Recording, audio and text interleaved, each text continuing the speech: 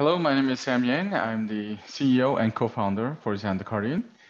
Let me give you a brief background information about who we are, what we do, and why our technology matters. So first of all, the hardware. We use something called impulse radio ultrawideband radar, in short, IR-UW radar. It runs on a 7.3 gigahertz bandwidth range, and essentially it's sending out 15 million impulse signatures every second.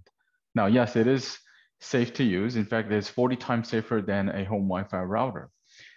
So why did we go with UWB radar when there's something that's more commonly available in the market, namely the FMCW radar, frequency modulated continuous wave?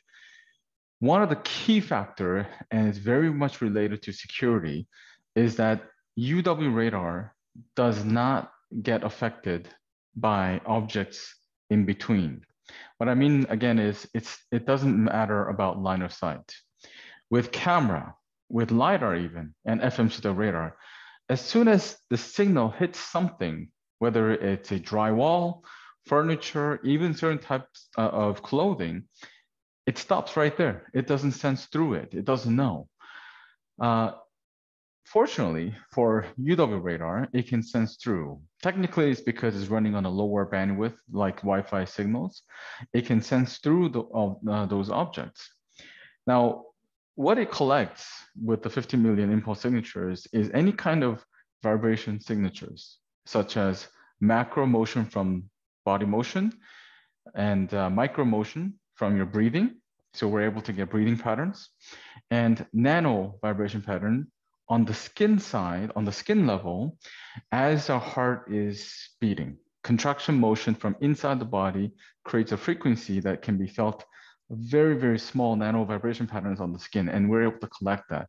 In fact, we're the only company using radar that has been given FDA 510K clearance of obtaining resting heart rate, breathing, motion, and presence vacancy from a distance. How far? 7 meters for breathing, 3 meters for resting heart rate, 10 meters for presence based on breathing pattern detection.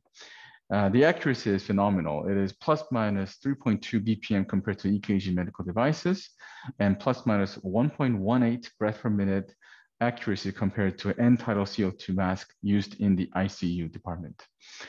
So when you're able to get such accurate vibration patterns, regardless of what you're wearing, regardless where you are, regardless of furniture in between, this now becomes the most effective security sensor you can use for presence detection.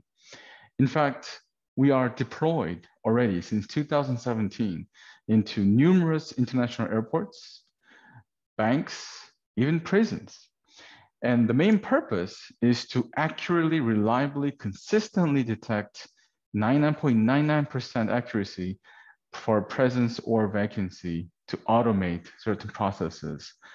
And we are very proud of doing that because it can mean automation in security, but also in building controls. And we are very excited to be able to join IAC West this year. And we look forward to many things. All right, thank you.